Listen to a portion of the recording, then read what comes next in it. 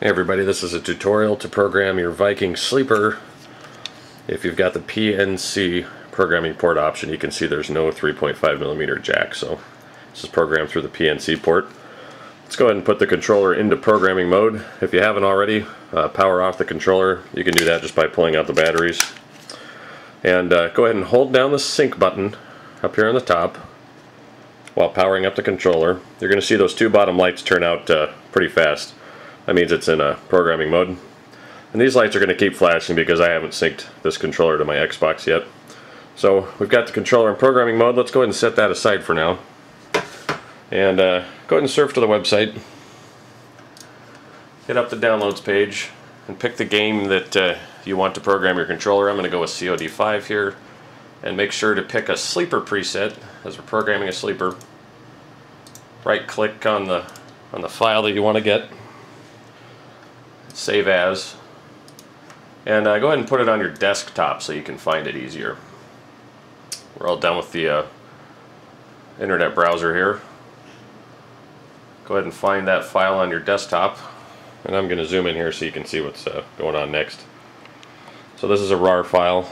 I've already installed WinRAR, so just double click. It's going to open up and show you the files that are in there. Two files. One is this HID bootloader, so go ahead and drag that to your desktop. The other one is the hex file, that's the rapid fire code. Drag that to your desktop.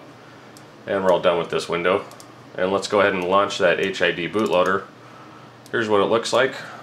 Right now it just says device not attached, which means it's time to plug in our controller.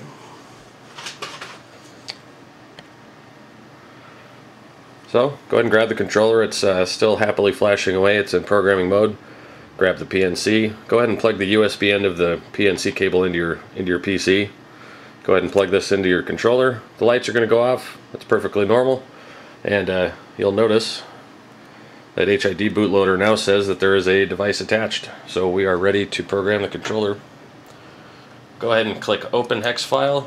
Surf to your desktop. Pick that hex file that you drag and dropped onto your desktop earlier. Go ahead and hit Program Verify. It's going to do its thing pretty quick. And the message you want to be sure you get at the end there is completed successfully. That means we're all done. Go ahead and the last thing we're going to do is click on Reset Device. And go ahead and unplug your controller. Power it up to test it. And you can see right there the LED 4 light is on, which means the rapid fire is ready to go. And you'll just want to go over to your Xbox and hit the sync button on your Xbox, and also hold down the sync button here on the controller to sync the two up.